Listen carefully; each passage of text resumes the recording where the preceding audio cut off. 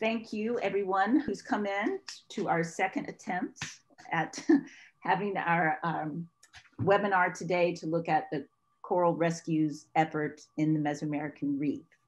So a little housekeeping just to start off. This is being simultaneously translated. That was our problem the other day, and we have it fixed. So Antonio is our translator. If you would like to have translation, go down to the bottom next to the Q&A. You can see English or Spanish as your choice. So put in the language you would like to hear if you want the translation service. And then you also have that option that says mute original audio. That's your choice, whether you want to be able to hear the person slightly that's actually speaking, or you want to just have that muted and only hear the translator. So, okay.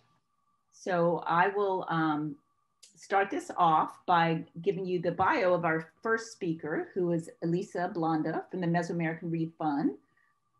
She's an Italian marine biologist who graduated from the University of Padua in Italy and has a double degree in natural sciences and aquaculture from Roskilde University in Denmark and the National Taiwan University. She's been living in Guatemala since 2015 and working since 2018 at the MARV Fund. She's a small grants program officer, so many of you may know her through that. She's in charge of reviewing the process of the small grants and proposals, follow-up on projects, and she has a lot of experience with mollusks, feeding ecology, fish reproductive behavior, culture and use of live marine aquaculture, water quality, phytoplankton, marine microalgae blooms, and other things. So she's very happy to be here and working with us all in the Mesoamerican Reef and getting to dive and do some other lecturing as well. So I'll turn it over to you, Elisa. Thank you. Thank you, Melanie. Do you hear me well? Yes.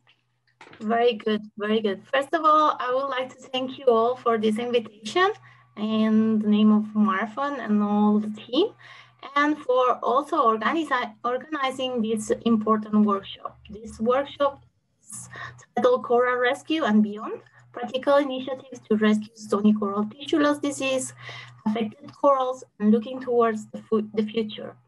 So it's very important for us and very known faces to talk about this important issue and problematic that we have to deal in the MAR during the last few years, right? So today, our guests that I will present later on will share and present to us their progress, their knowledge about this new threat, and what are the initiatives, the projects, collaboration, and future goals for the protection of this vital resource, coral reef.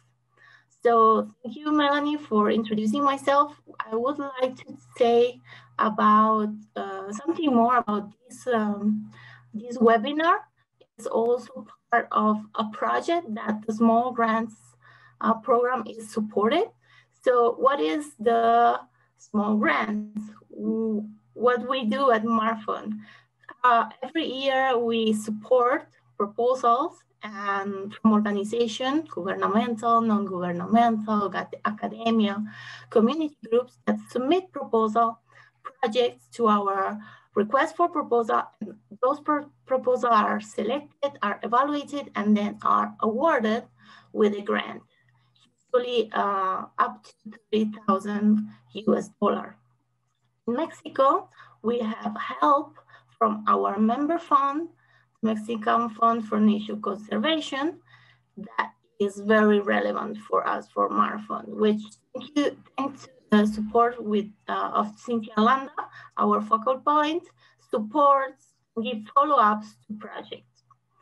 During the 12th request for proposal, the project entitled Rescue of Emblematic Coral Species at Risk of Local Extinction Due to Stony Coral Tissue Loss Disease was presented by Amigo de Isla Contoy and was approved.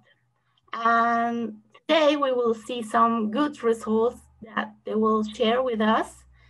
It was implemented by an extraordinary team composed mainly by mainly of women, and it's super nice and important. And I can see the people that are presenting today are mostly women, right? So I can name a few: Melina Soto from HRI, Claudia Padilla from Criapina Pesca, and Anastasia Banashnak from UNAM Corallium, who are joining us also today. So we will learn a little bit more about surprising results in the region, and also the important knowledge of other colleagues in the United States, I think, Belize, right? And we would also like to show you or let you know that we believe the work done during this project will be also strengthened through the regional demonstration project for the stony coral tissue loss disease, which is carried out by MAR Fund, and with the support of the countries of the MAR, and with funds from the CCLD, the MAR2R project. The regional demonstration project will also include a regional dialogue, group of experts, harmonized national action plan at MAR ecoregion. We will train key actors in the identification and monitoring of stony coral tissue loss disease, as well use of interface to report disease and all the data at greater Caribbean level. So this is essential and very important for understanding new threats and for improving the collaboration effort in the MAR. So we encourage all of you participants today to join us in this effort and work together so these initiatives and others will continue in the future will be strengthened with your knowledge, with our support, and the important also presence of these important experts that we have with us today, volunteers as well, and other collaborators. So on behalf of the MAR team and the Mexican Fund for National Conservation, I wish you the best of luck in this webinar, and I hope, with myself included, that we can learn more about this threat, how can we work together and can contribute to the conservation of the Mesoamerican reef. So today we will have some presenter. I think Cara Foreman will be the first. Exactly, Melanie? Well, next we're going to have Anya give the introduction that Melina Soto had prepared. So that's just going to give an overview of the project, and then Kira will be the first talk after that. So. Perfect. So we will also have Claudia, Eddie, Beth. Then we'll have a break, and then we have some talks from Anastasia and Mary, and we'll have the question and answer session. So while we present the panelists, you can write your name in the chat, your organization, and the country you are listening from. Then you can also use all the tools from the Zoom. That is, maybe raise your hand or write question and answer questions in the question and answer section. And afterwards, at the end, Melanie will help us reading all the questions, and we will get answer from the person you are giving the question to. If it's open, just please write it's open so anyone can answer your question. So I don't know if we can add something more, and I give the words to you, Melanie. Thank you so much, and enjoy. Thank you. And I'll just hand it over to Anya, who's going to give Melina's talk. Okay. Hi, everyone. Can you see my presentation and hear me okay? Yes, all good. Perfect. I'm stepping in for Melina Soto to give you an introduction to this project, which is called Rescue of Emblematic Coral Species from Local Extinction Due to SCTLD.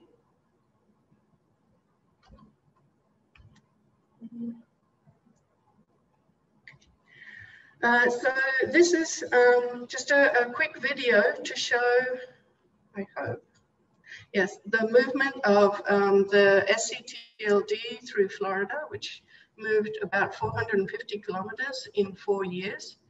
Whereas once it reached Mexico, it ran or spread for the same distance within 6 months. So this is quite shocking, of course, for us here in Mexico as to how quickly it spread. And there we go. And just to put it into perspective, for the state of Quintana Roo, basically this disease has killed in 1 year, in less than 1 year, the equivalent of coral mortality over the last 40 years. So obviously this is of great concern here in Mexico. And fortunately, there has been a really great response to this to date, with collaborations between institutions, especially in terms of training and monitoring, and in terms of communication and outreach, both between institutions and also to the general public, just to make them aware of what is going on and what they can do to try to help the situation. And of course, there have been treatment trials which have had different levels of success that have been done in areas where corals have been severely affected. Another response has been to take some management measures. For example, in Cozumel, they've set up periods of rest for different reefs and basically alternate between reefs where they take tourists so that the reefs that are at risk have a chance to try to recover. And also in August of last year, after a series of meetings between different institutions, there were 47 involved in total with 119 partners. An action plan was produced, which had 57 short to long-term actions. And one of these actions was to design a project to bank living and cryopreserved coral genetic material. And that's basically what we'll be talking to you about today. Because we were involved in a pilot project for banking the live tissue and for cryopreserving gametes with a focus on highly susceptible species, Dendrogarus cylindrus, Meandrides meandrea, and Diploria labyrinthiformis, with a grant for just a little over $21,000 from MARFund. So the first thing that Melina took care of was with the communication was to basically make out wanted posters where we just very quickly explained the situation and were asking for people who are diving in the area to look for these 3 particular species and to report them preferably with a photo and a GPS sighting. And so those data were then put into a database and are in a database in HRI. And so the purpose of this talk today, or this session, is to communicate our results and to share our experiences and the lessons that we have learned, as well as give options to plan next steps in areas where SCTLD might just be starting, and to create synergies between institutions. I think that's basically the most important thing, is to make sure that there's collaboration between institutions to make any response as efficient as possible. Well, thank you very much. Thank you, Anya. Okay, so now we're going to get on into the program. It's in 2 sections. So the first of our talks is, well, the series of talks, we have 4 talks that are focused on saving the present. And then the last 2 talks are focused on saving the future. We're switching the order just a little bit because Kira is supposed to be in the field today, and we're trying to accommodate her field schedule, which is fantastic that she's actually getting out to check on her her salvaged corals. And so we're gonna let her go first in this section. Kira Foreman Castillo is the technical manager and senior biologist for the Ho Chan Marine Reserve. She holds a bachelor's degree in biology from the University of Belize and a master's degree in protected areas management from the University of International Cooperation in Costa Rica. She's been with Ho Chan for the past 15 years, but has been working in marine conservation in Belize for almost 20. In Ho Chan, she's responsible for the research and monitoring program and providing technical support for all other activities. She leads the stony coral tissue loss disease efforts in the northern part of Belize and has been assisting the fisheries department at the national level to address the disease response. So Kira, I will let you share screen and go ahead and go through your talk.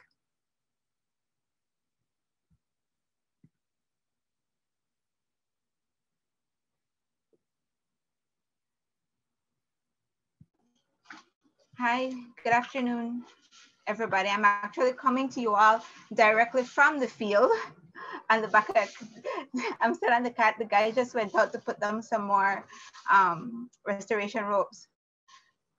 So just to start off, I want to, let me see if I can make this bigger. Okay, is that better? So just to start off, I want to thank HRI for inviting me to give this talk about our work, about the nurseries that we have and what we're doing to address stony coral. Even though we're still in the early stages of our work, or we call it an experiment, we have begun to see some positive results, and we are excited to share our results with everyone. Some of you would recognize some of the slides as I'm presenting, because we presented this information as an e-poster at the recent GCFI meeting. And for the purpose of the webinar though, I will only focus on the rescue nurseries portion of that presentation. But just as a bit of a background, stony coral was first detected in northern Belize in 2019.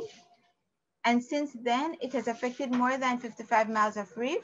It's been moving south from the first site of infection, and it was recently detected out in Lighthouse Reef Atoll.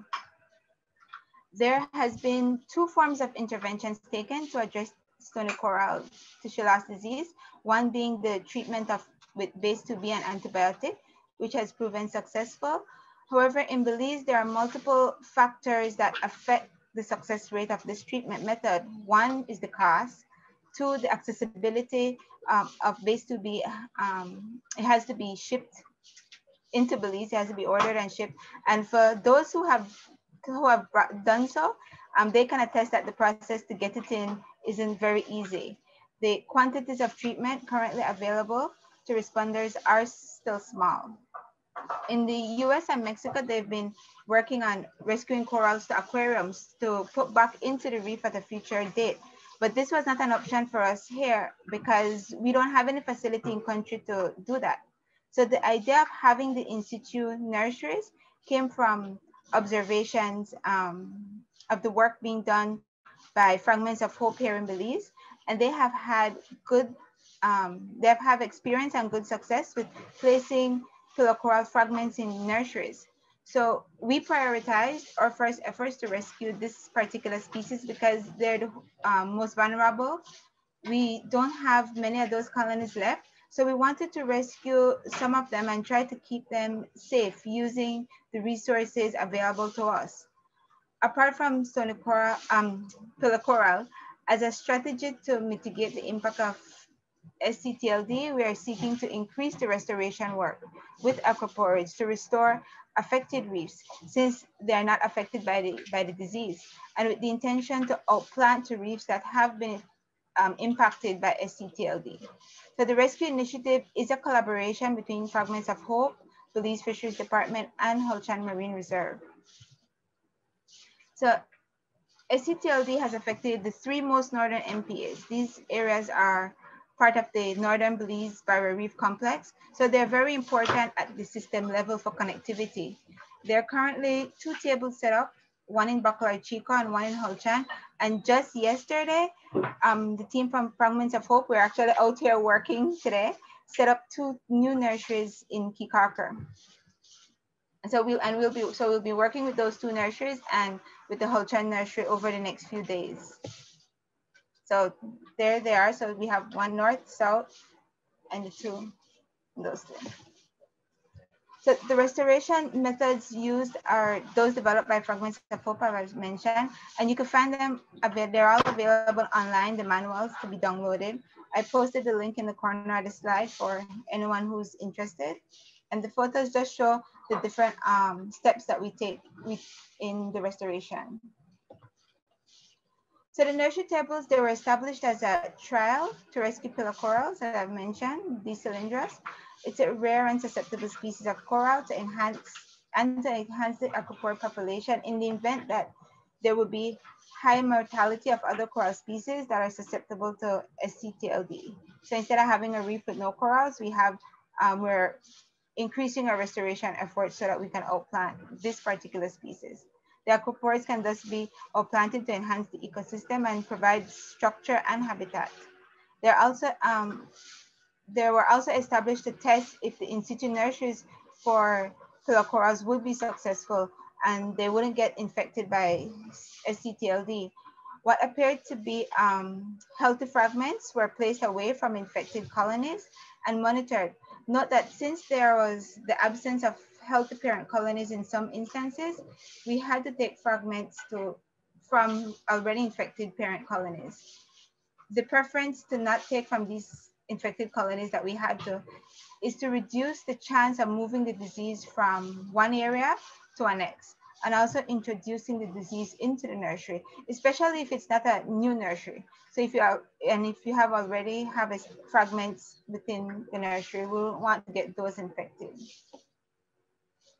So what we have seen so far for the table in Bacalar Chico, in the nursery, there were 3 ropes of acer bicornis and a total of 34 fragments. The acer fragments were affected by the recent bleaching event. There were 37 fragments of D-cell in the nursery. In Bacalar Chico, the disease is widespread, and we were unable to find D-cell colonies that were not affected. So the fragments came from parent colonies that were already manifesting signs of disease, which is not our preferred preference. Although these parent colonies were already showing signs of disease, SCTLD did not present within the fragments until September, 4 months after they were placed in the nursery. So when I initially did this presentation, I knew of only 1 fragment that was infected, but I was recently updated by the Bacalar Chico biologist who is here with me that because they didn't go out and check it over the past 2 months, I think he mentioned, they have now seen disease spread within those fragments, but only within one genet, not within the 2. So they'll be taking some action to remove those fragments from the table. But the other ones that were taken from more healthier looking corals, they're still doing well. And the bleaching did not affect the pillar corals within the nursery at all. So at the Holchan nursery, when the nursery was first set up in May, there were 76 D-cell fragments in the nursery. 2 parent colonies were from heavily diseased areas, but the selected colonies were not manifesting any signs of disease. So the other 2 parent colonies were from areas with no signs of disease. A few weeks after the nursery was set up, we saw the first sign of SCTLD appearing within the nursery on the fragments that came from the disease site. So unlike the Bacalar Chico case, these fragments were moved from the table immediately and they'll be taken back to shore. And the nursery was checked at 2 weeks interval, and each time there were recurring signs of infection. So in July, due to these recurring infections, we removed all the fragments from that particular genet, from that group, the one that started to manifest the disease first. And then we had a pause due to COVID, and we weren't able to go out to the site in August and September. However, in October, when they were checked, there was no further signs of disease, of any new infestation of SCTLD, and all fragments are healthy. When we checked the parent colonies, however, we did see that they had become infected within the same area. During our last check, which was at the beginning of November, we also observed black band disease on one of the fragments. But since then, we have 51 of the 76 fragments still remaining in nursery, and there's no signs of disease. And that was up at the beginning of November. So we're going out there over the next few days, and we're going to be checking them again, and we're hoping that we don't have any disease. So what we have learned so far, based on our observations so far, so what we've learned so far, based on our observations, we recommend that the fragments for the nurseries, they don't come from areas with high infection rates. This seems to be how we have put it within the nursery, because after we have removed those fragments, we haven't seen any disease manifesting in any of the fragments, especially those that came from healthy areas where there were no signs of disease. So it would be best to get your fragments from areas that aren't currently manifesting disease in healthy areas. So because this lowers the risk of moving the disease around, we do suspect that it may be possible that the colony can be infected, but it isn't manifesting signs at the time of collection, which we think happened with one of our sets. Since we can't test for SCTLD before collecting, based on our experience, we just recommend that the parent colonies should not show any signs of disease. And if you can get them from areas that haven't begun to show disease around in the surrounding areas. The tables need to be checked frequently, a minimum of every 2 weeks, because once a fragment gets infected, it wouldn't take long for the disease to infect the entire nursery. The idea is to keep the idea behind our whole in situ nurseries is to keep the nursery free of disease. So with limited resources, we realize we can't save the entire reef. So we're trying to focus, the focus is being placed in saving key species in small groups to be able to restore to impacted areas at a future date. For this installation that we're doing now, the initial nurseries this week, we're hoping to not only increase the number of corals within our nurseries, but the number of different species as well. So possibly include M. cavernosa, favellata, some of the green corals. The SCTLD response, it must be a multi-pronged approach at all levels. There's no clear-cut path to take when we're addressing the disease. Each of our countries, along with the local organizations, must work together to find the best fit approach for our specific local, national, and the regional context based on human and financial resources and response to capacity and expertise. So that's my presentation. And I want to say again, thanks to HRI for giving us the opportunity to share what we've been doing. Just so you all can see where I am. Thank you, Kira. That was great. And thanks for, pulling yourself out of the water when I know you really want to be out there checking on your corals. So thank you. If you can hit the stop share button. Yeah, there we go. All right, so our next speaker is Claudia Padilla, and she has a PhD from the National Autonomous University of Mexico. She's a senior researcher at the Center for Fisheries and Aquaculture Research at the Fisheries Institute in Puerto Morelos. And she's developed research projects for the evaluation of populations and the development of biotechnology for the cultivation of marine species of commercial and ecological importance, including black corals, queen conch corals, and king crabs. From 2012 to 2016, she was the technical manager of the project financed by Conabio, looking at the restoration from anthropogenic damages of coral reefs in the Mexican Caribbean. She's promoted the establishment of a modular coral nursery system and the production of coral colonies by clonal propagation and sexual reproduction. And as of 2016, she's coordinated restoration actions of various reef areas in northern part of Quintana Roo, as well as immediate action procedures for attention to after ship groundings on reefs. She coordinates the Quintana Roo's coral reef restoration program with the goal of producing 260,000 corals. So, Claudia, I'd like you go ahead and give your talk about the restoration effort in Mexico. Thank you. Oh, and listen, just one last thing for the presenters, try to keep to your time. If you hear this, means you've run out of time. Got to wrap it up. I'll give you a 1 minute warning. Thank you. Okay. Voy a hablar en español, me es más fácil. I am going to speak in English because it's easier for me. Thank you everyone for attending the seminar to share with you. And for me, it's, I'm very happy to give you the first advancement of this project that is called Rescue of Coral in Risk caused by SCTLD, where very specifically we have established a cooperation between the different institutions that are working to obtain better results,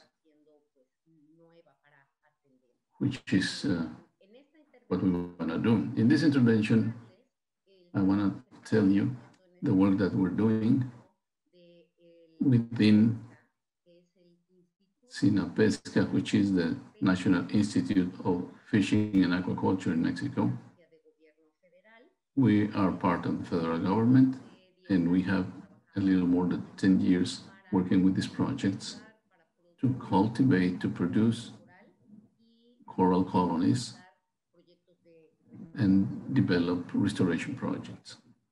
So our participation in this project is with some activities for this #1 objective.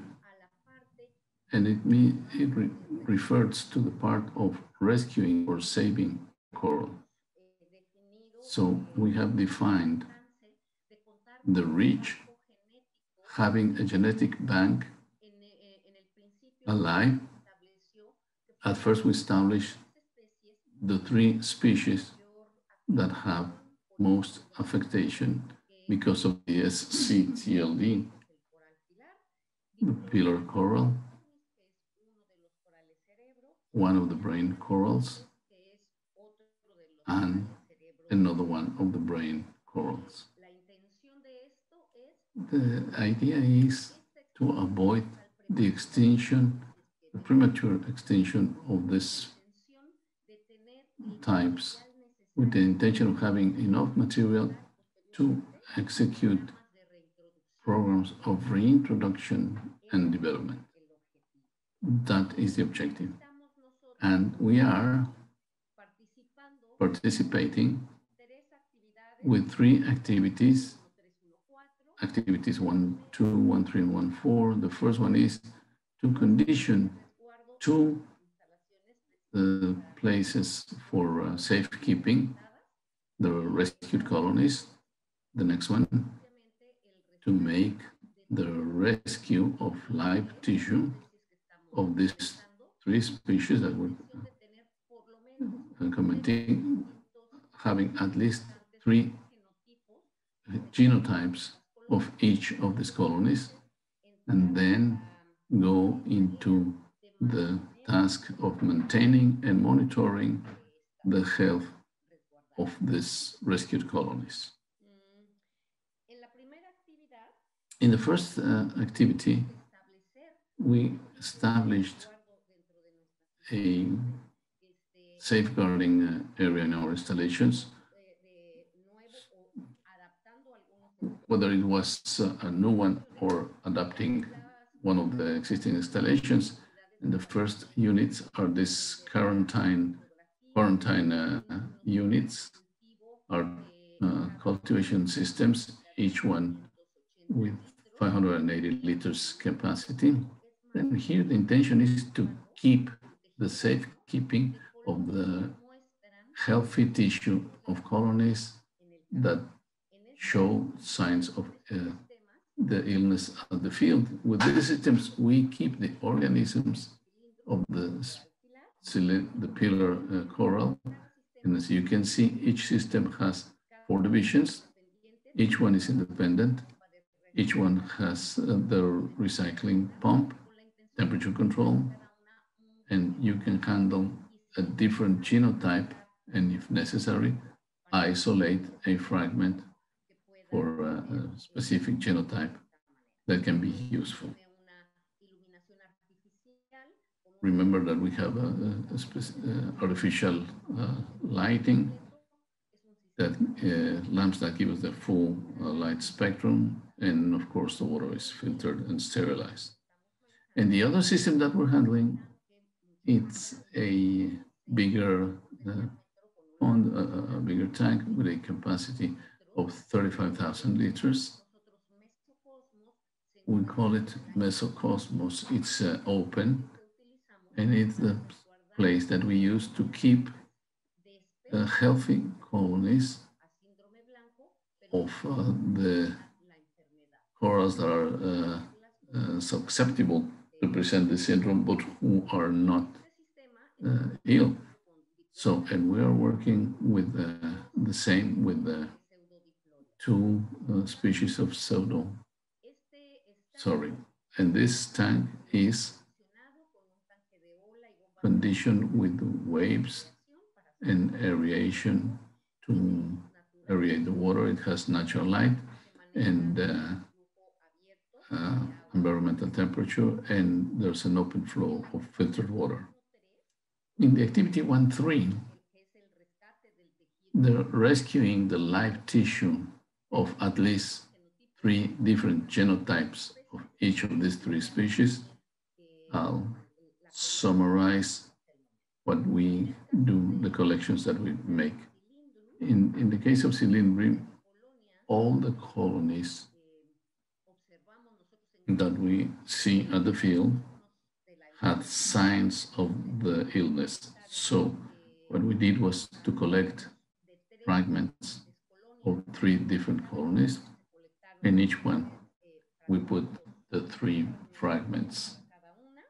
For each one, the first one was in the area of Tulum. This had a little illness. A small percentage showed the white syndrome. Another colony was obtained in Puerto Morelos with a mortality of the colony of about 25%. And the last one was,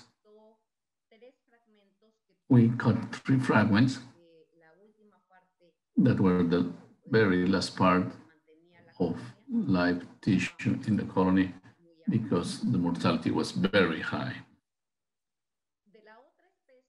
Of the other species we obtained, here we had the chance to obtain healthy colonies, and we collected 4 colonies. 3 of them were from an area in Puerto Morelos, and another one was a colony that we had in one of the greenhouses in the Cancun area, and we brought it to the Inapesca, and they adapted very well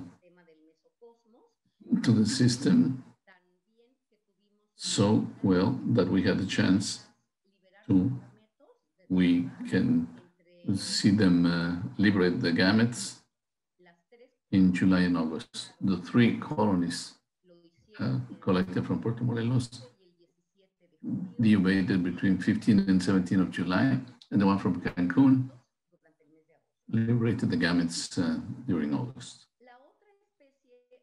The other species of objective MEA could not be collected because we had very little registrations of the live colonies on the field, and they were very small. We could not collect the 3 registers to have the variety that we need. So we decided to make a change towards the pseudodiploria, which is another species that's also highly affected by this illness. So we collected 4 colonies of pseudodiploria strigosa right in front of Inapesca, and 2 from that same area. And here the colonies adapted very well. But we register the gametes of 1 spigosa and 1 clibosa, and we believe that the other colonies probably disobeyed it, but we were not able to make the observation. Now, the activity of maintaining and monitoring the state, the health of the colonies. We are learning how to do it because there's no experience. So for the time being, we want to show our experience, classifying like in different stages.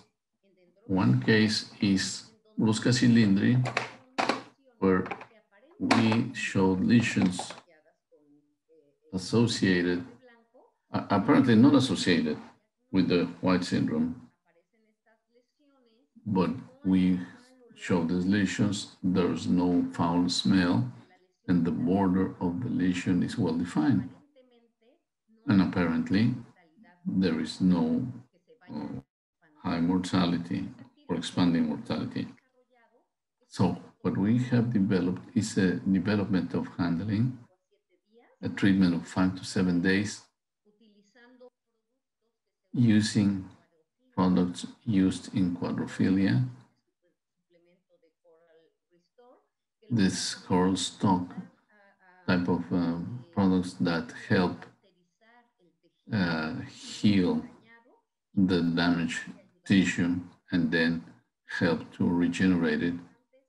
And we make constant changes of filter and sterilize the water. We monitor every day the change in the lesion, and what we have seen is that we recover all the tissue and the color improves. Another case is the signs of the illness seem to be related because there's foul smell, the tentacles are retracted, and in this case, we apply a protocol where we make a remotion of the tissue that looks infected.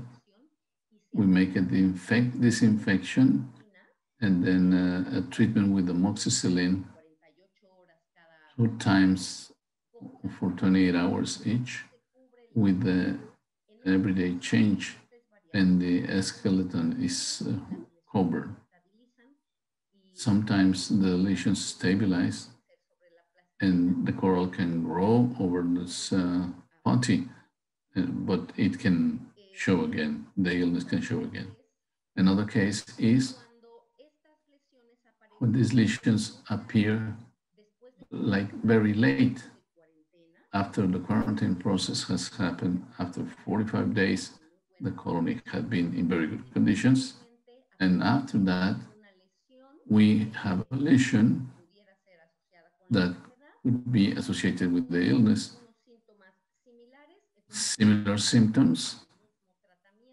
We apply the same treatment, and we have been able to stop and keep a good health in carrying on. In the case of the brain coral, they have done pretty well. What has happened is change of color, probably associated to change of salinity or stress, and changing the system, and with shadow mesh by meshes, the coloration has come back. So finally, which are the challenges and the opportunities in front of us? The challenge is it would be better to have a better knowledge of the agent that causes the illness in order to have an adequate treatment, and internally improve the protocols of handling in the quarantine systems, learn from this experience, and avoid the appearance of this illness. We also have a problem. There are many little reports of healthy colonies and of DCIL and very little of MEA. This is telling us that we're coming in very late in implementing these actions. And the challenge is to increase the genetic bank with the number of species and the number of phenotypes. And finally, the opportunities. We think there's a very good opportunity with these actions. The first thing is to rescue these resilient organisms that are going to be very important in the process of rehabilitation. By having had the chance to make reproduction in captivity of these colonies that are being affected by the illness is a great advance, because it allows us to know more of the reproduction of these colonies and make a better handling of the materials obtained. So we have been able to collaborate in having the gametes for cryopreservation, so that when the gamete liberation was detected, the priority was to take this to the university for cryopreservation, and in order to be able to work in reproducing sexual recruits. All that is all. The technicians that work, these are the technicians that work in the project. Okay, thank you, Claudia. That was great. Okay, so we're moving on, and our next speaker, yes, it's going to be Eddie Manzanero. He is a marine biologist who graduated from the Autonomous University of Yucatan and has a degree in business administration and management from the Inter-American University for Development. He works as a conservation strategy coordinator at Grupo Xcaret, where he manages, supports, and coordinates the company's marine conservation programs, as well as collaborates in activities related to EarthCheck certification. He has participated in projects led by ProNatura Peninsula de Yucatan and Sinvestav. He actively collaborates in the Queen Conch and fish projects in Xel-Ha, as well as in the conservation and sexual reproduction of Acropora palmata and several other reef building species. Now he's focusing on stony coral tissue loss disease susceptible species. So Eddie, you can start sharing your screen and give your presentation. Okay.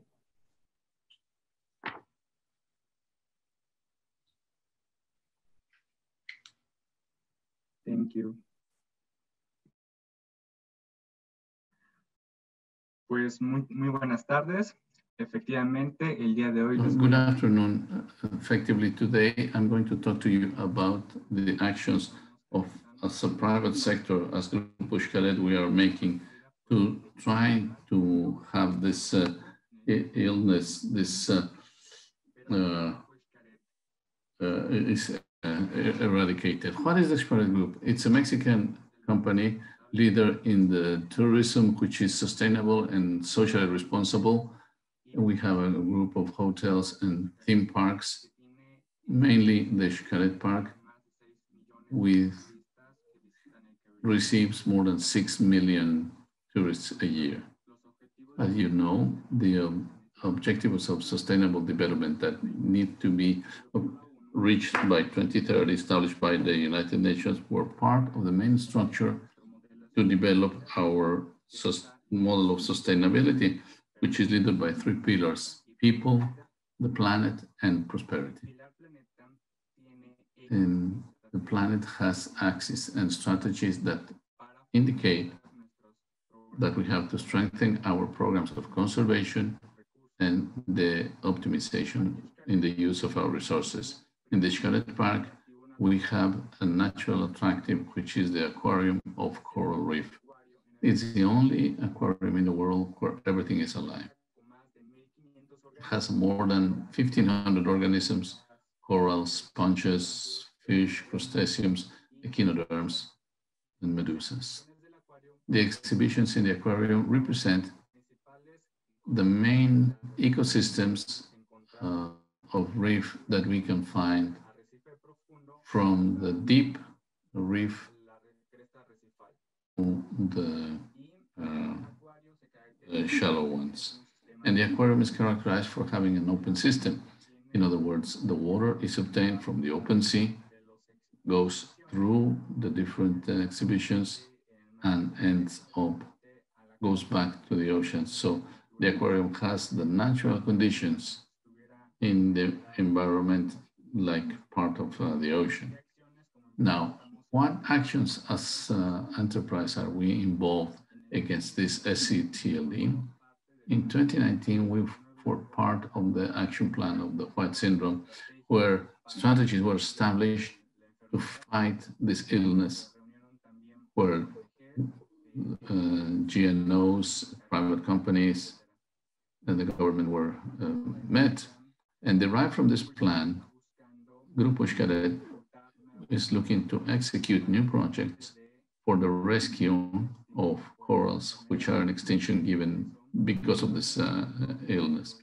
And that's why we are part of the project of rescue of species, emblematic species, that has the objective of establishing this genetic bank through the recovery of live tissue and the cryopreservation of gametes. And we are working collaboratively with INAPESCA, UNAM, and Arrecifes Saludables para Gente Saludable, or healthy reefs for healthy people. Recently, the government of the state of Quintana Roo gave us the resources in the project of establishing of genetic banks in germoplasm that has this same objective of obtaining this genetic bank and the cryopreservation of gametes. We're also collaborating with INAPESCA and UNAM, and which is called Fauna and Agriculture of Mexico. And with these projects and actions, we are developing the project of Noah's Ark, or Arca de Noé, of the Mexican coral. This has the objective of obtaining the genetic bank of the corals that are facing extinction outside. And we are also keeping this in custody because besides these projects, our exhibitions are a safeguard of several species affected by the syndrome. We have species that are highly susceptible. You can find Mandrena mendrites, Pseudostoria, and Diploria, and species with medium fertility, Orticella. As a result, preliminary results within the project of rescue of emblematic species. On August 3rd of this year, along with the Institute of Science of the Sea and Limnology of the National University in Puerto Morelos, we received 80 substrates with recruits from Diploria labyrinthens and 80 from Orbicella. We had to adequate our installations with a closed system of 26 to 27 degrees C with a capacity of 2,000 liters. Some substrates, we had to use ultraviolet light to identify the health of these recruits obtained. And you are the first to know which are the results of this first monitoring that we made in the month of November. In the abstracts with the Declorian recruits, we contabilized 193 recruits, and we're very happy because you can see at plain view that they are growing and that they have approximately between 5 to 6 millimeters in diameter. And with the stethoscope, we can see that the structure of the polyps is growing very well. It has the optimum conditions and they are in very good conditions. On the other hand, the substrates of Vorticella, we could contabilize a total of 62 recruits. It has a very important characteristics differently from Diploria. The recruits are a little bigger. You can see them from 8 millimeters, some are up to 8 millimeters. And with the help of the stereoscopy, we could identify the growth and they start to fuse. So we're very happy to share this news with you about what we are doing with the efforts of rescue and conservation of these recruits and the others that we have in our aquariums. All this effort is derived thanks to the protagonists of the aquarium, the team that leaders with biologists Rodolfo Raigosa, Juan José Villegas, the technical person, and the specialists. Anthony is who is responsible for the coral projects, because besides this project, we also have in Grupo Xcaret with the program of conservation of Acora palmata, and in the administrative part, we have yours truly and Elba Lopez. So we're very happy to present these results to you. These are actions that in a common way as a Grupo Xcaret we are making to bring our grain of sand to the ecosystems and keeping these samples that are in danger of extinction in a natural environment. And we hope to share more photos and more results with you and in the new projects that we will have for 2021. And we will be very happy to continue giving you all this information. Don't forget to visit the park. Any question, anything we can do, we'll do it very gladly. Thank you very much. All right, perfect, Eddie. Thank you. That was great. Now, if you can stop sharing your screen. And our next speaker will be Beth Virchow. She will tell us about the Florida Coral Reef Track Rescue Program, which is a massive effort. But Beth, a little about her. She's a graduate of the Ohio State University, where she studied under Luella Hillis Colinvaux. I'm sure I butchered that, sorry. After graduation, she started her 30-year career in public aquariums and zoos at the Columbus Zoo and Aquarium in Columbus, Ohio. In 1995, she relocated to Virginia to take a position as a senior aquarium curator and dive operations supervisor at the Virginia Aquarium. And she's done that was for 21 years. A recent stint as director of husbandry and at the Audubon Aquarium of the Americas in New Orleans. And then her years of leadership within the AZA community opened the door for her in 2018 to take on this current position as project coordinator for the AZA Florida Reef Track Rescue Project, the largest coral reef rescue in the US history. So, we'd like to hear from you now, Beth. Thank you. Sure.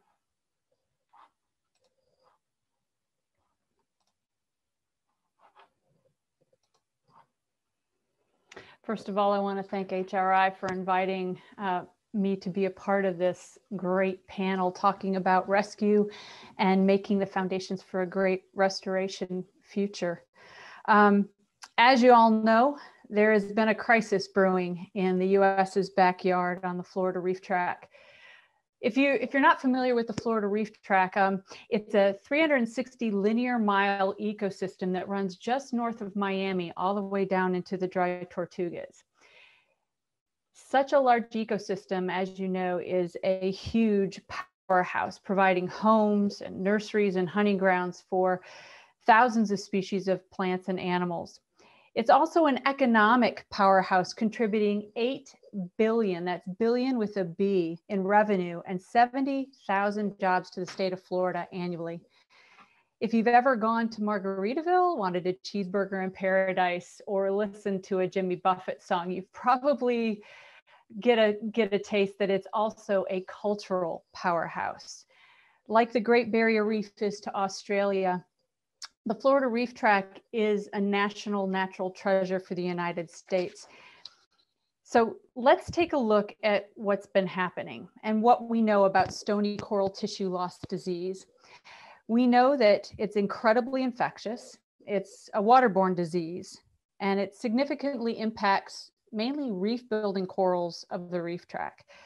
Bacteria probably play a key role in the disease progression. Disease is incredibly virulent, and it differs through space and time. Progression is temporal across species, and early histology suggests that the lesions of the disease begin in the gastrodermis of the coral, which may lead us to some really great answers of how to treat stony coral tissue loss disease and even prevent it in the future. So how far has the disease progressed on the Florida Reef Tract? In 2014, as I mentioned, it was identified off of Port St. Lucie, which is a town just north of Miami. And over the next 5 years, it has progressed all the way down to the very southern reaches of the Florida Reef Tract.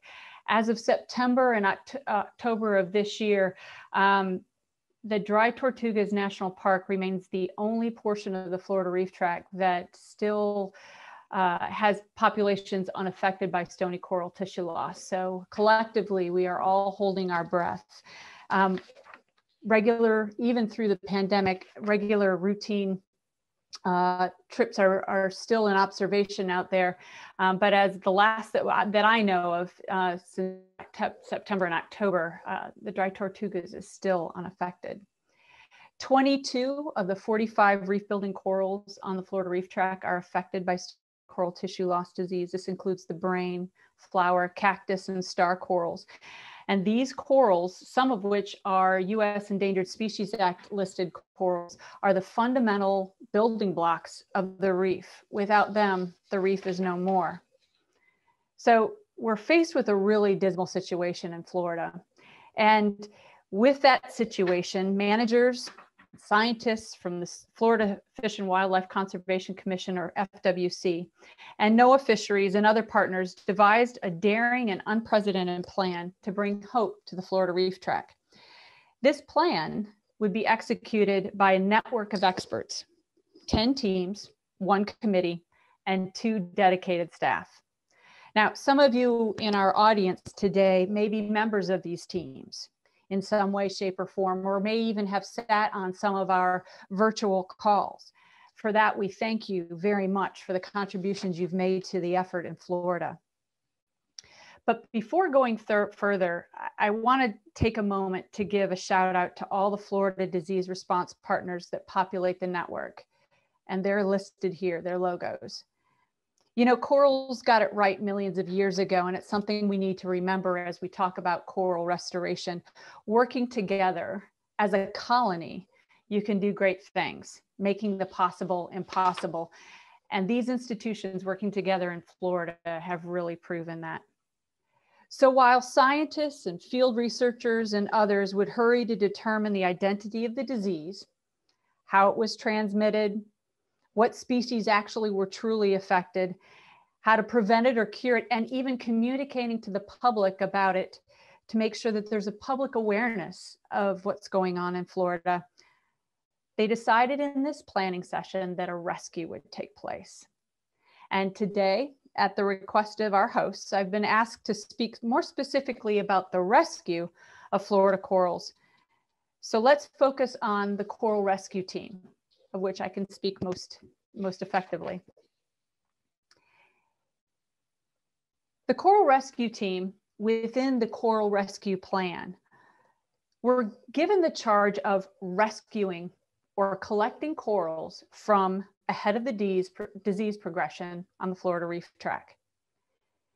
They would be preventing them from being infected in the first place because they would be collected ahead of the disease progression, with the priority of preserving the genetic diversity that is present currently on the reef, and eventually propagate those corals for future restoration efforts.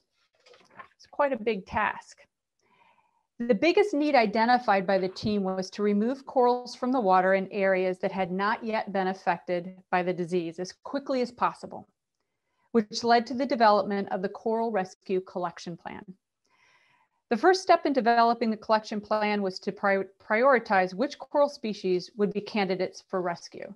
Very similar to the previous talks about prioritizing, getting the most bang for your buck, making sure that you're getting the species that are most susceptible. This is also something that the Florida plan took into consideration. Prioritization was based on, for the species collected, was based on susceptibility to the disease, the speed of the disease progression across a particular colony, the prevalence of a whole colony mortality in the wake of the disease, and other factors. The prioritization resulted in 16 high priority species and 14 medium priority species, 20 species total. Only high and medium priority species have been included in the collection plan due to funding and space and coral care limitations, which we're all having to deal with, regardless of where you're conducting a rescue. Lower priority species were not currently, lower priority species are not currently known to be as susceptible to the disease and remain more prevalent along the Florida Reef Track, which allows a little bit more time to address them and more time to spend on those species that are most susceptible. Given the rescue was a new approach, the Coral Rescue team needed to refine the Coral Rescue Plan. What they did know is that it would take on five phases. And the first would be to test drive all of those mechanisms that would lead to success through the next phases. Prior to the formal rescue plan taking place, pillar coral fragments were also rescued between 2016 and 2019 to begin gene banking for future restoration efforts. A large number of these rescued pillar corals were held at facilities across Florida and at a facility in South Carolina. The work with this species set a strong foundation for future phases of the plan. As I mentioned, it's 5 phases. So let's go into each phase just a little bit more in detail. The first phase would consider 12 of the 16 high priority species. Collection of those species took place in the fall of 2018. And what's most important about this is that it solidified the processes, the logistics, the needed staff, all of the details that would make future phases possible. And of course, genetic sampling started to be done, and analysis of those genetic samples were completed. Corals were brought back from the reef and held at intermediate facilities at Mote Aquarium, Florida Aquarium, the University of Miami, and Nova Southeastern. Phase 2 is still technically going on, and that includes the collection of 15 of the 16 high priority species, 20 colonies per species, and collections occurred between the summer of 2019 and COVID pending will continue until the summer of 2021. These are the corals that have been brought to shore, Nova Southeastern and Miami, and now are part of our AZA Florida Reef Track Rescue Project, which we'll talk a little bit about in a moment. Phase 3 began in May of 2020 and is running concurrent with phase 2. What's different about this phase is that there will be collection of medium priority species. And in addition to collecting ahead of the disease front, there'll also be collections within the endemic zone, or where areas on the reef track where disease is already passed. All of these phases include genetic analysis of the corals that have been collected to ensure that we're getting a wide variety of genetic diversity. Throughout the rescue, in order to cover the traveling distance needed to stay ahead of the disease and maximize the amount of coral that could be collected, processed, and transported to holding facilities, the coral rescue team conducted single and multi-day collection efforts. To date, the coral rescue team has conducted 7 of these cruises and to date have collected over 2,000 corals. Collections in reef areas ahead of the disease progression have now concluded. And as I mentioned, rescue team members are now collecting from within the endemic zone, and most of these collections are taking place in areas where coastal construction will impact those populations anyway. Phase 4 and phase 5, phase 4 being propagation, and phase 5, which is outplanting and restoration, are all on the horizon. But where do you keep all the corals that you're rescuing and hope to one day propagate to restore the reef? Well, very early on, the team identified the need for lots of space in a relatively short period of time. They recognized that in the United States, the Association of Zoos and Aquariums facilities were probably the only entities that had the suite of resources, expertise, and professionalism to assist with this significant conservation challenge and hold these rescued corals while propagations could be built. So in August 2018, the Florida Coral Rescue Team solicited AZA's assistance, and the Florida Reef Track Rescue Project was launched. Since the fall of 2018, AZA member facilities have been working together to establish holding for corals. Within several months of our invite from Fish and Wildlife, systems were being built and corals were being transported. And this is the Florida Coral Rescue Dashboard, which is a public-facing dashboard. The link is there on the slide. And it details, almost to the reef where the corals were collected, exactly what we've been collecting and where around the country the corals are finding their temporary homes.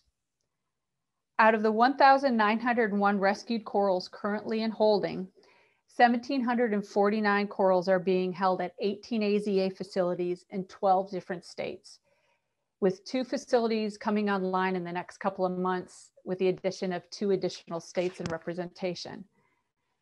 So this is a huge effort, and there's a lot of working parts. So let's take a look at what it takes to create a network that can care for these corals long term.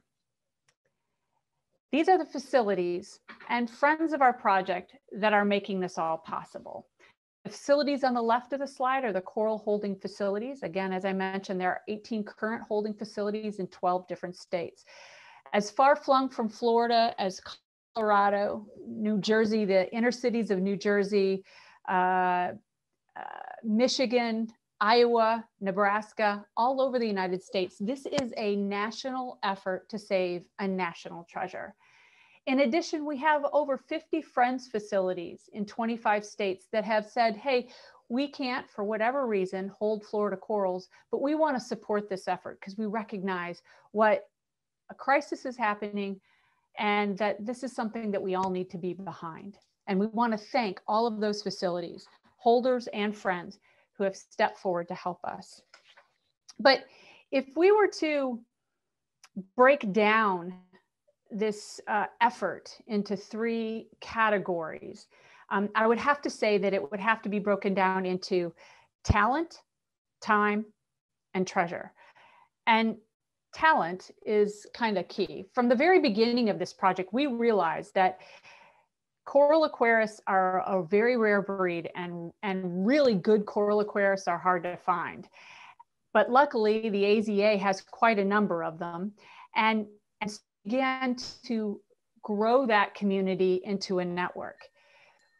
Through AZA accreditation, we already had an established had an established network of communication. So we were able to work together very quickly, base our activities on AZA accreditation, and established best practices available out there. We also realized that within a very short time, we needed to build our bench. So 14 facilities developed a Coral Aquarius training program that hopefully will roll out in the late 2021 or early 2022. We also realized that resources were needed and time was needed to build those resources. On the slide there, you can see some of the time invested over our 18 facilities in the care of the corals in a short survey that we took earlier this year. Since the start of the program 2 years ago, we've also developed resources that help support our facilities. From guidelines about preparation and care, we're also developing diagnostic initiatives that help us identify really effective coral care and health responses. And lastly, within our facilities, we've contributed close to $9.1 million, which is close to 62% of the entire investment into coral rescue so far. So this network is a very important part of the success of coral rescue. If you're interested in learning more about Florida Reef Track Rescue Project or about coral rescue, my email address is located up there in the top right corner. And we also have an open network that you can link into and get the latest and greatest about the project. Thank you so much. Thank you, Beth. That was great. It's amazing. It's a monumental effort for sure that you have undertaken in Florida. So that's definitely the gold standard. Okay, so on our schedule, we have a 3-minute break, but I think we're a little behind time. So I'm just gonna continue on because everyone can kind of sneak off on their own to the bathroom or getting water as needed. So now our next speaker is Anastasia Banasa. She is a leading researcher at UNAM in the Reef Systems Academic Unit in the Institute of Marine Sciences and Limnology in Puerto Morelos. She has a Bachelor of Science degree in marine biology and zoology from James Cook University in Australia, PhD in marine invertebrate photobiology in dinoflagellate symbiosis from the University of California, Santa Barbara, with her buddy Bob Trench, right? She did a postdoc stay at Smithsonian Environmental Research Center in Maryland and has published 45 articles in indexed journals and chapters and hundreds of conference presentations. She's an editor for Coral Reefs and Peer J. She's a member of ICRI and UNEP panels and the HRI Scientific Committee. She does work, pioneering work in reef restoration through the production and in vitro culture of sexual recruits, including cryopreservation, allowing the restoration of degraded reefs while maintaining coral genetic variability. Okay, so Anya, I will let you take it over and talk about sexual reproduction and gamete cryopreservation in Mexico.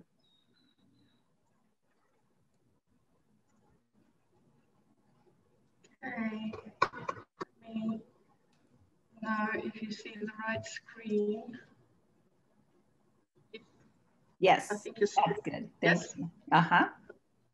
Perfect. And you can hear me okay as well. Okay, so I'm going to be talking to you about the objective 2 of the MAUFUN project, which was to cryopreserve gametes of Dendrogyra and Diploria and Meandrina from the Mexican Caribbean. But as Claudia already mentioned, we couldn't find colonies of D. cylindrus that in the Puerto Morelos area, and the Meandrina colonies were way too small to collect for reproduction or to monitor in the field.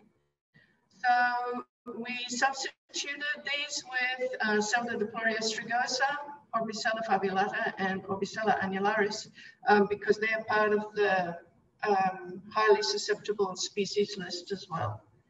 So we conducted 11 spawning monitoring trips. Sandra Mendoza and Raul Tacalco, who are hired by Secor International, were in charge of that aspect. And Amanda Ramos, who's one of my doctoral students, was also helping us to collect at one of the, to monitor at one of the sites.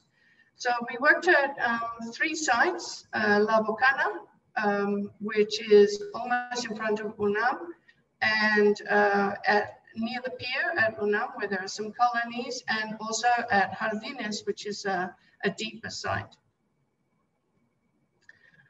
Here's a video of Sotodiploria strigosa spawning, seen from the vantage of a coral looking through our collection net. You can see the packets of gametes, which have eggs and sperm in them. The eggs have a high lipid content, and so they basically very gently float up towards the surface of the ocean, and where normally the waves would basically break up these packets of sperm and eggs, and fertilization would begin between different genetically distinct colonies. And we take advantage of this process and collect them using these nets. And then, oh, sorry, probably don't. Yeah, so we basically take advantage of this and take them to the lab and then do the culturing. And so just to have an idea, we monitored 67 colonies in total. There were 14 colonies we monitored of DLab in the field, and 4 of the colonies were monitored by the group at the Fisheries Center.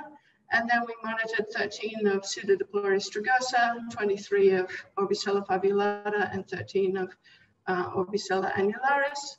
And we collected from 39 colonies in total, 7 DLab plus 3 that were collected by the Fisheries Institute, and 16 and 7 of the strigosa, fabulata, and annularis. For a total of 27 genotypes, 6 of DLab plus the 3 that were collected by the Fisheries Institute, and 6, 7, and 5 of strigosa, fabulata, and annularis. And below you can see a photo of Orbicella fabulata spawning. Sorry, so yes, the Claudia who presented earlier is in charge of this project at the Mexican Fisheries Department, and this is a really nice photo of one of her technicians hoping and praying for spawning on one of the nights. So after collection, we then simulate fertilization, basically by very gentle movement of the egg and sperm mixture. We tend to do a batch culture of all the different colonies that we collect. And yeah, so basically just gently moving, trying to simulate the waves. And so the bundles then gently break up and fertilization takes place. And then we clean off after a given time, we clean off all the sperm. And basically what you're left with, as you can see here, is just a container with the hopefully mostly fertilized eggs, which we then place in containers for culturing through the embryonic to the larval stage, where we settle them on substrates. So we have a new 2-story culturing system that we christened this last year in 2019. And it basically increased our capacity to 28 incubators instead of 7. We can handle 1,600 liters of water in each of these, well, in total in this system. And it can house about 2,000 of these substrates, which are the Secor-style tetrapod seeding units. And the fact that this system is modular means that we can handle many different species at a time, because each of the incubators has an independent inlet and outlet. So we can handle over 1 million embryos, settle out the larvae, and then once we settled out the larvae, the recruits, we kept in our aquaria, both indoor and we also have outdoor aquaria, and we also sent samples to the fisheries department as well as to rescate. And just wanted to mention that then Magana and Sandra were the ones who designed this system, which worked really excellently. And it was co-financed by CONACYT and the Nature Conservancy, as well as the institute that I work at. And then the next activity was to cryopreserve at least 38 vials of at least 3 genotypes of at least 2 of the 3 species from 2 different sites. So just to give you an idea of the cryopreservation process, this is basically just the vials that are already loaded up with sperm, and they're just being placed in a rack that was designed by Mary Hagedorn's group. Mary's going to be giving her talk after me. And my technician, Claudia, was fortunate enough to be able to go to Mary's lab and learn these techniques, and then come back to Mexico and teach us how to do it and apply these techniques. This is now just freezing the sperm at a given rate of freezing and in a cryopreservative, and just making sure that every single vial freezes at exactly the same rate.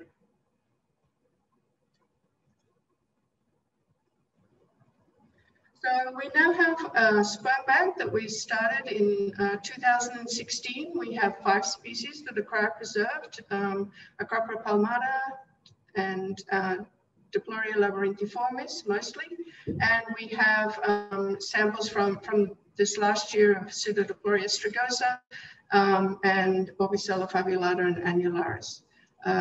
And so, as I mentioned, Claudia was trained with Mary in 2017. Sorry, the program started in 2017, not 2016.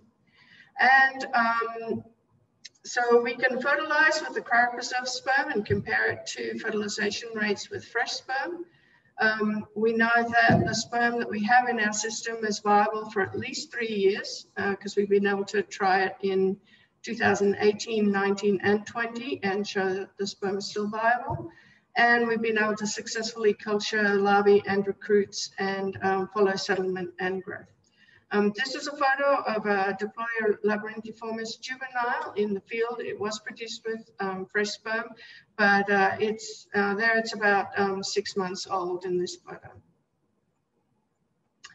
And I think what's really important about this sperm bank is that, for example, with the Diploria labyrinthiformis colonies that we have, we were collecting from 9 different colonies over these years. We collected in 2017, 18, and again in 2020. Of the 9 colonies that we've been collecting from, 7 of these have died from SCTLD. So basically all that's left of 7 of these colonies is the sperm that we have in the sperm bank. So these are really valuable, really very valuable samples. And yeah, we need to sort of work out how we can secure these samples to make sure that they're not lost. And also what's important is that we were able to collect sperm from diseased colonies of both Diploria labyrinthiformis and strigosa. So this is a photo of a Diploria labyrinthiformis colony up on the top left, spawning. And basically this is one of the colonies after it died from this disease this last year. And below you can see that we have Pseudodiploria strigosa, and you can see on the right hand side at the bottom a picture of one of the colonies that you can see that has the SCTLD, and yet it is spawning, it's producing the packets of eggs and sperm, and we were able to collect from these and cryopreserve them. So basically, we did collect from 2 sites. We collected a total of 16 genotypes, and we were able to bank 216 vials of concentrated sperm, 108 from Diplorea labyrinthiformis, 54 of strigosa, 36 of fabulata, and 18 of annularis. And we were also involved in other activities, giving webinars, some in English, some in Spanish. So if you're interested, just let me know and we can give you the link to find those. So basically, those are really important in communicating about the results of the project, just as we're doing today. Thank you very much.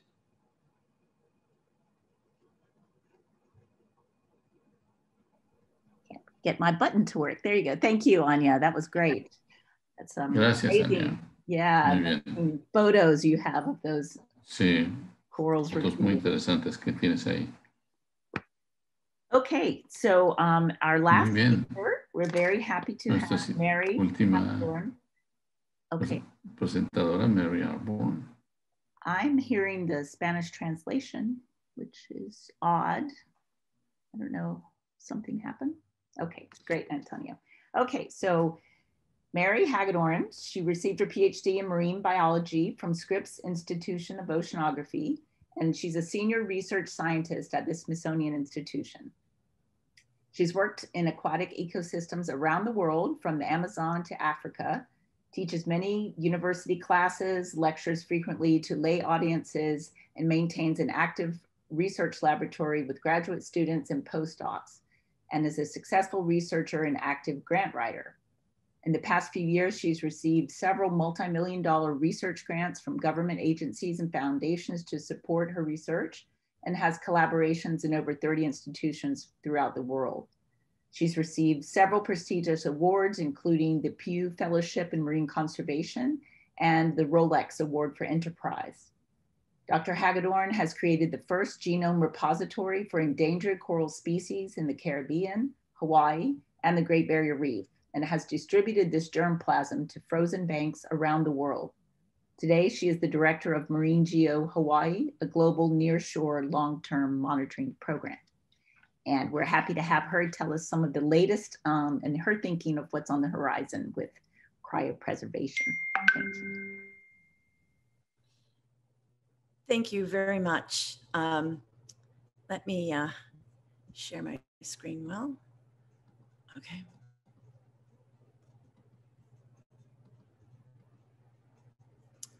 Okay, can you everyone see that? Yes, that's good. Okay, let me just make it large. In presentation mode, maybe? Yeah, there you go. Thanks. Okay. Well, thank you so much for inviting me. It's been a real pleasure to listen to all this restoration work that's going on, you know, in Mexico and Belize. I mean, it's really heartening. And what's particularly heartening is to hear about some of the work that's going on in terms of, you know, preservation of fragments and cryopreservation. I commend you all for doing it's very, very hard work, and it's thankless. So I really think this is just absolutely amazing. So today I'm going to tell you, Anya did a great job and her whole lab, amazing work, Anya, and she's already done a pretty good job of presenting cryopreservation. So I'll probably take you a little bit further in terms of other things that are on the horizon. So I may skip through a little bit on the coral sperm, because Anya did such an amazing job and has great results, but I'll talk a little bit about that. So thank you to everyone who's helped us so far, and our collaborators and Healthy Reefs. Thank you so much, and all your collaborators that included me in this symposium today. And just as a reminder, coral reefs are among the oldest on the planet, and in every single ocean, they are under siege. And so it's not something that is specific to any one place on Earth. All our coral are at risk. And so our concern over them, I think, is very well needed, and thinking about them not only today, but in the future is going to be really important. And so in terms of cryopreservation, many of you probably know about cryopreservation because someone in your family or a friend may have gone to a human fertility clinic at some point. And the types of things that we do are very similar to what would happen in a human fertility clinic. But it's really just adapted to coral. But the most important thing you need to think about or remember is that the cells or tissues or whatever they might be are stored at low temperatures, liquid nitrogen temperatures, which is about -196 centigrade. And they can stay there for a day or a month or tens of years. Some of the material that comes from the cow literature, they've thought material after 60 years, and it's still the same as it goes in. It basically stops most biological processes once it goes into liquid nitrogen. So that's amazing. So, but the thing about, as Anya and many others said, the importance of cryopreservation is it can help preserve both the genetic diversity and species diversity of species. And, so cryopreservation, I think, is going to be really important for the future. Okay. I just wanted to present my lab team that has helped with a lot of this collection of this data, and in particular, John Daly, who's down in the lower right-hand side, and Jess Baumeister in the center there. So what are the solutions and challenges for cryopreserving coral? And the first part I'm going to talk about is reproduction. And obviously everyone here knows that corals are animals and they reproduce. But just to remind you that coral polyps, each of these is an individual coral polyp, and this is what the egg sperm bundle looks like, which Anya showed you, and that they break apart and the eggs are fat filled and go to the surface, and then the sperm must fertilize a nearby neighbor. There's very little self-fertilizations in most corals. And unlike Anya and many other groups, we rarely go out and build those tents, although we help design them for Sea Corps. But we usually bring fragments in from that we've collected on the reef, and then we isolate them and collect the egg sperm bundles as they float to the surface. And as Anya showed, you can do this in the field if you have an endangered species. And here's Mike Henley doing this in Belize for a crop cervicornis. And then that's what the eggs look like when they're collected. And then we separate them. They separate over time. And we try to collect about 5 mils of egg sperm bundles over 5 mils of seawater. And if we do that for a coral that produces egg sperm bundles, we get about 10 to the 9th sperm per mil, which is a really important number in terms of all the calculations that we make when we cryopreserve. So we can freeze and thaw coral sperm successfully and have trained people around the world to do that, as Anya showed. And initially we created the science, but we also helped create a lot of the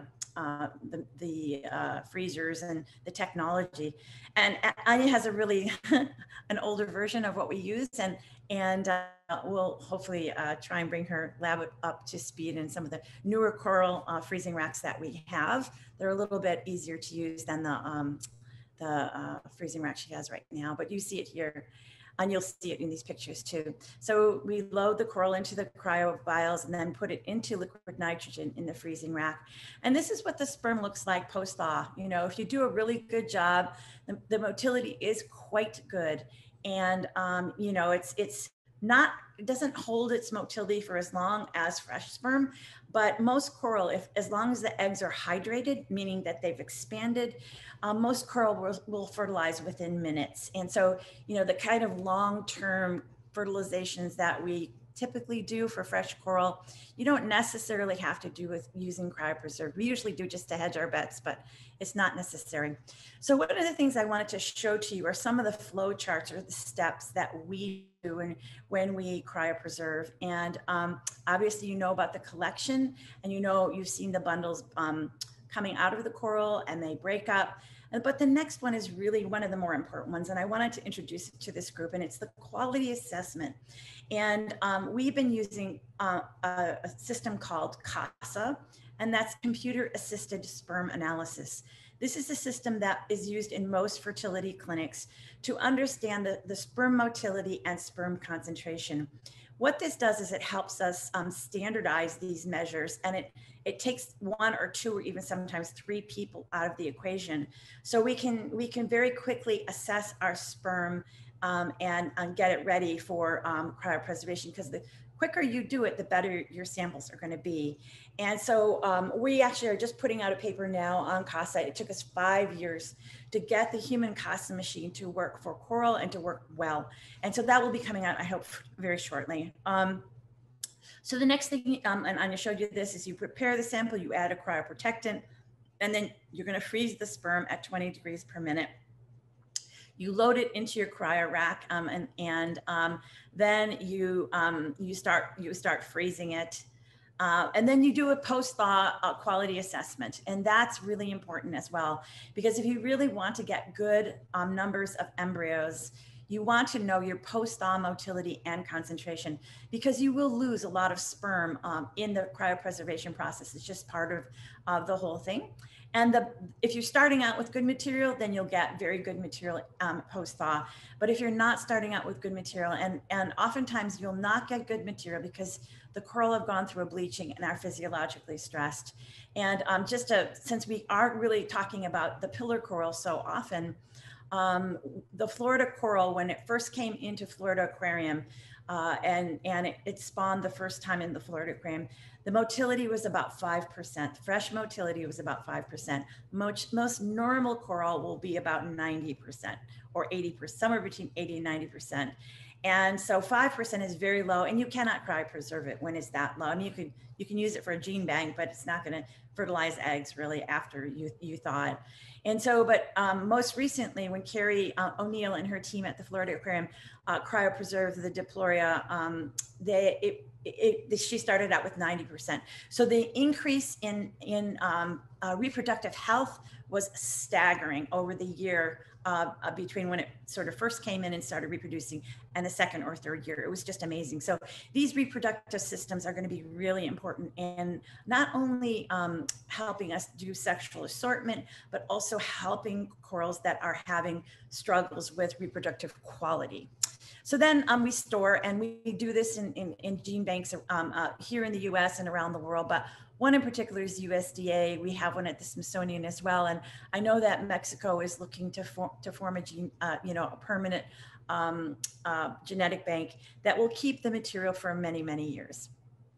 So this is a list of some of the species that, in collaboration with many of our collaborators, such as Anya, that we have cryopreserved. There's about 48 species, give or take, and you can see the different areas of the world where we have cryopreserved some of the coral in those areas.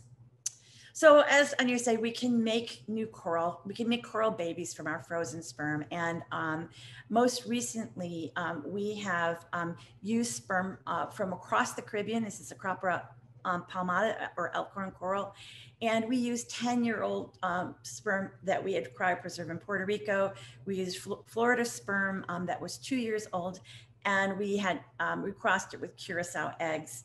And this is called assisted gene flow, and it's just a fancy word for selective breeding.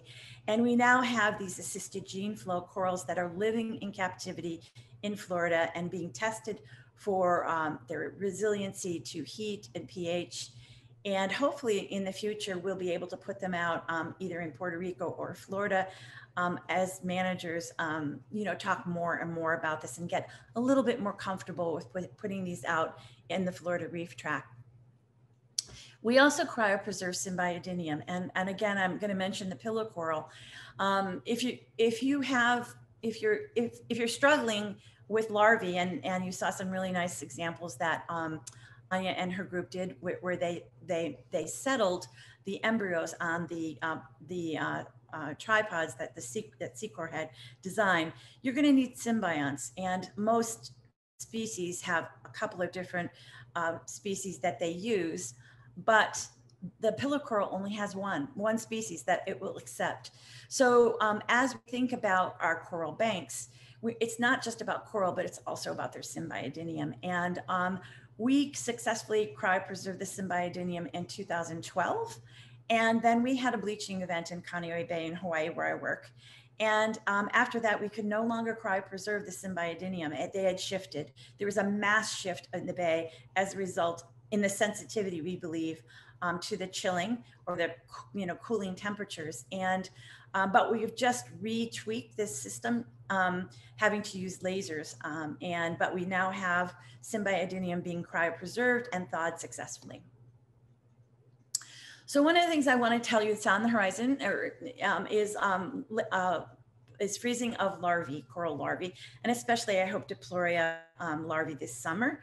And this is the work of my postdoc John Daly and Nick Zahovich, who's our technician.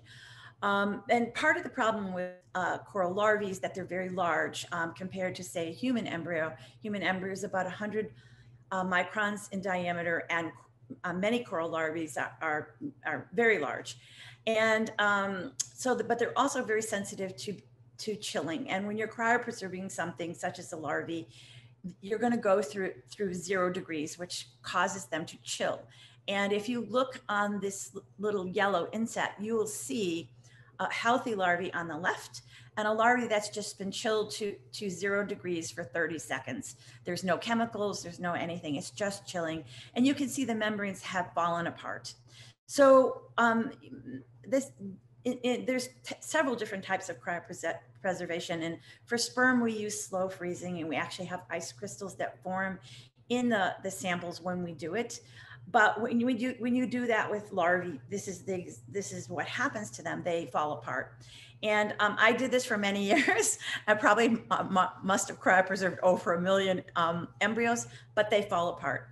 And so when John Daly came into my laboratory, we decided to use lasers. And one of the things that you really don't want to have happen is inside a cell. You can have it outside the cell, but not inside the cell. You do not want to have any ice crystals forming.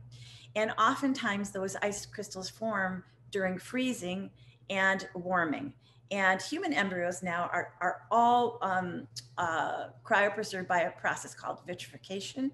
And this, instead of forming ice crystals, we form a glass. And this glass is made up of high concentration of cryoprotectants, which are can be DMSO or can be glycerol, often the same things that you put in your car to protect your car, the antifreeze that you put in your car to protect it during the summer. Very similar kinds of chemicals we use for cryopreservation. And this vitrification process reduces lethal ice. And as soon as we did this and we used the laser to warm them up at millions of degrees, we got ice crystals to stop forming. And here's a little video of what we do. There's a drop with about 10 or so coral larvae in it, and we use gold nanoparticles.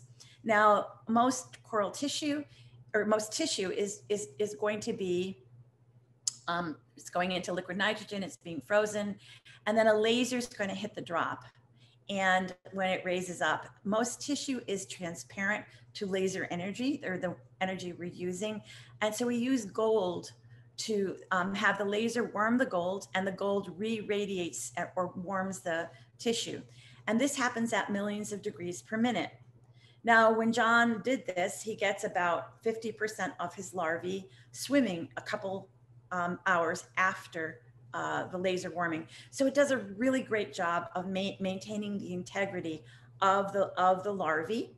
And it also, the larvae, after they've been laser warmed, can take up their symbionts. And for those of you who are not familiar with symbionts, they're those brown blobs at the end of the arrow there, which means it's really important that they be competent, right? It's no good producing larvae that can't either take up their symbionts and settle, and they will do both now.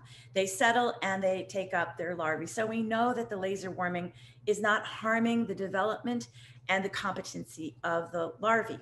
Now, but one of the things that you want is, if you're going to restore a reef, you want to be able to produce not just 100 or 200, you want to be able to produce thousands, because coral die for a business, and you want to have thousands of larvae that you can put on the reef. And so to do that, we've created a system. It's called a cryo wheel. And you see those dots, those are being vitrified, and each drop has about 10 larvae in them. And so in just a very few minutes, we can cryopreserve thousands of larvae. And this is all 3D printed and made in my laboratory. The Smithsonian only has about 3 patents for technology, and our lab holds 2 of them. So it's all because of the 3D technology. And so when you look at these beads after they've been vitrified, and these have a lot of snow on them because we brought them out of liquid nitrogen and tried to take a picture of them, so they were starting to warm up. But the arrows show you where the larvae are in these beads, and we can produce thousands of them in an hour, thousands of beads with tens of larvae. So we can really produce a lot of vitrified embryos. And this is important because if you want, as I said, if you want to use embryos to, restore reefs, you want to be able to hold those. I mean, if I had given this to Anya several years ago, many of the species that she only has sperm for now, we could have larvae, and we could actually have returned those corals hopefully to the reef. So now we're working on actually is cryopreservation of coral fragments. And the reason we're doing this is because reproduction, especially in Hawaii, is faltering.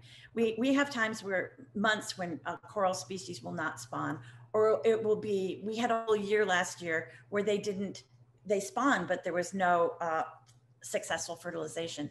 So we know this is happening in Hawaii. It's probably happening other areas of the world. And we wanted to get ahead of the curve and try and produce the technology to help us cryopreserve coral fragments. And what's important about this as well is that we can marry this with the coral fragment live bank program that you've heard so much about today from Beth and from your colleagues in Mexico. And I know that the folks in Belize are really interested in having a coral fragment bank as well. So if we can figure out how to do this well, then you don't need to keep many individuals in your tanks. We can keep them frozen for you. And then if you need them because a coral dies or whatever the case may be, we can pull them out of frozen stasis. So here's what we do. We have a coral. So look at the bottom left. We're using Parietes compressa because they have very small polyps. And so we'll take a coral and we'll start to cut it. And then we put them on these sheets, and all these little squares, these sort of beige squares you see are microfragments. Chris Page is working with us, and he helped many people in the US develop the microfragmentation process. So we have a microfragment, and then what happens when you microfragment a coral is you stimulate stem cell growth. And in the center picture, you see the microfragment, and what's grown out is a skirt of stem cells with, you can see immature polyps there.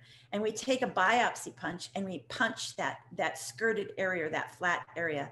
And we get these little tiny nanofragments that are the size of a head of a pin. And the reason we're making them so small is because we want to fit them on our laser, and we have size constraints of our laser. And in the last most recently, we just got our first live nanofragments after freezing and laser warming. It's not perfect yet, but we're inching our way there, and we hope certainly by the summer, we will be able to say we can make nanofragments, we can thaw them, and we can get them, back into running seawater so they can be cultured and grown. So that's our goal. I think we're part of the way there. One of the biggest challenges actually growing these microfragments to be able to nanofrag them. We don't have a closed system. We have an open system here in Hawaii, and we are at the vagaries of temperature anomalies in the bay, whether it's warming and now it's turning into winter and it's cooling. And so these cause the microfragments to change their conformation and make them unusable for us as nanofragments. And finally, like many people have said, we are involved in helping create a global fragment biorepository. And as Beth told you, she's part of it. There's a group in Australia, the Great Barrier Legacy Foundation. There's groups in Europe, and obviously there's groups in Mexico and they're forming all over the world, and it's a really great idea to really help save the biodiversity and genetic diversity of reefs, because it's something we can do now, and it's a huge step forward. And if we can marry this with cryopreservation of fragments or embryos, and with the reproduction that Jamie and Carrie are doing around the world, it really is going to give us this enormous power to help restore and maintain the genetic and biodiversity of reefs and help restore them.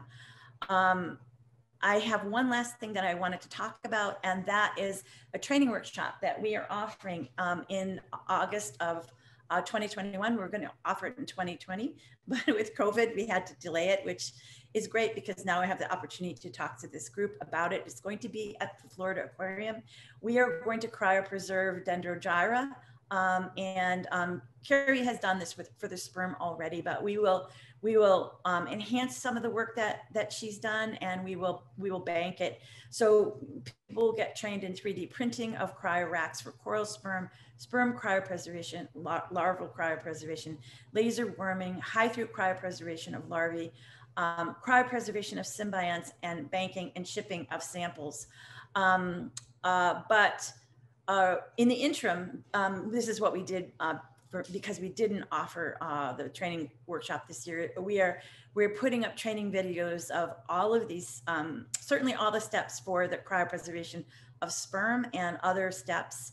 And hopefully that will have some of them launched in January. So we are going to only take a selective few people for this because we want to train people who are going to use this and will continue to use it in the future. I was so pleased when Claudia came to our training course and then went back to Anya's lab and actually used it. I mean, I think that's it. They did an amazing job with it. And I'm just really, really pleased to hear all their amazing results from it.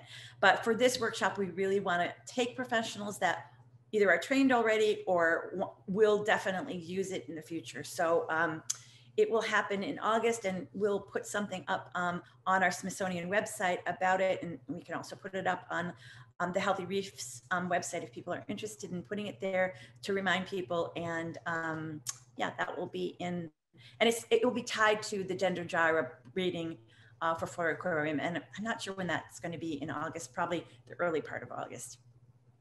So I want to thank everyone and thank the organizers of this, and remind everyone that biodiversity is the planet's most valuable resource and is on loan to us from our children.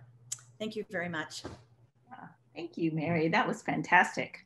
So yes, I'm sure everyone in the Mesoamerican Reef would love to keep tabs on that training opportunity. So keep me informed, and we will be posting it when you get the application materials together. I see we do have one question for you, so I'll just go ahead and ask that while I've got you here. It's from Les Kaufman, who didn't use the question and answer button. Les, anyway, well, I'll read it for you. It's in the chat. He's saying, have we been given permission to keep the geographically hybrid apalmata colonies alive? So I'm not entirely clear what you're asking here, Les, but so we have Curacao crosses, we have Florida Curacao crosses. These are all apalmata, and we have Curacao Puerto Rico crosses. Everything is still in captivity. And I know that there is discussion now to potentially put out the Acropora Curacao Puerto Rico crosses, to put them out in Puerto Rico potentially. We are still, I think, there, and I hope we can have a conversation at Reef Futures in 2021 about how we might be able to move forward in Florida, because there's a high demand for restoration and intervention strategies like many people are trying to develop. And unless we have the ability to try and even just test these out in various nurseries or selected reefs to see how they work, it doesn't make sense for us to try and build these technologies of the future for reefs if managers are going to be so conservative and not be willing to put them out. And I think a lot of it's time. There's conversations you need to have, and that's what's great about the cryopreservation. But these are in live captive culture now, and we are running out of money to maintain them. And so at some point, if we don't either get more money or we don't get permission to put them out, we are going to have to throw them out, which would be tragic. Wow. Yeah, that's a sad thought. So I'm sure someone will come through, hopefully, if you make enough noise about that. Okay, well, I'm looking at the question and answers. We don't have too many unanswered because the team of panelists here has been answering away. But there's one here for Eddie, which I think was good. You answered it, Eddie, but I don't think everyone can see your answer. So I'm going to read the question and let you answer it live, if you don't mind, because I think this is something I've heard a lot from people asking this question. The question is from Claire. Is there a possibility of infection within the aquarium coming from contaminated water in the surrounding ocean? And are there any prevention techniques for this?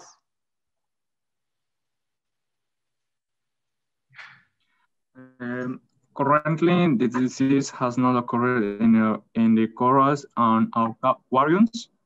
If found, the coral is quarantined under supervision with protocols and is monitored in case another disease colony is found in our aquariums. I hope I have answered the question correctly.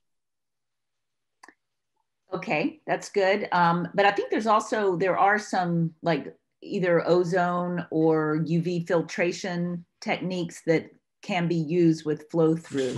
Beth, maybe you would speak to that, like in the Florida systems. I believe University of Miami and a couple of the others do actually use flow through, and they decontaminate the water from the ocean before it goes into the aquaria.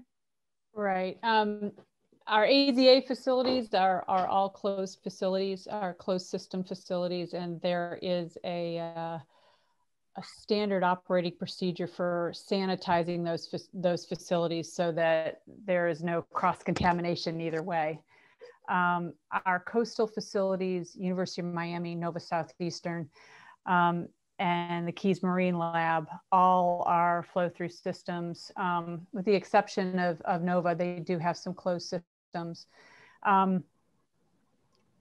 That's a big question because and Anya's just blinked on, so she might be able to answer this, but we know that it's waterborne. We still are trying to figure out the mechanisms of its pathology. And in order to apply chemical filtration techniques like ozone and UV sterilization appropriately, you need to know what critter you're after. And you need to know how it moves and moves from facilities to facilities. So closed systems, it is something that you need to be concerned about in designing your system, certainly, and where you're pulling your water from. Anya? Yeah, thank you, Beth.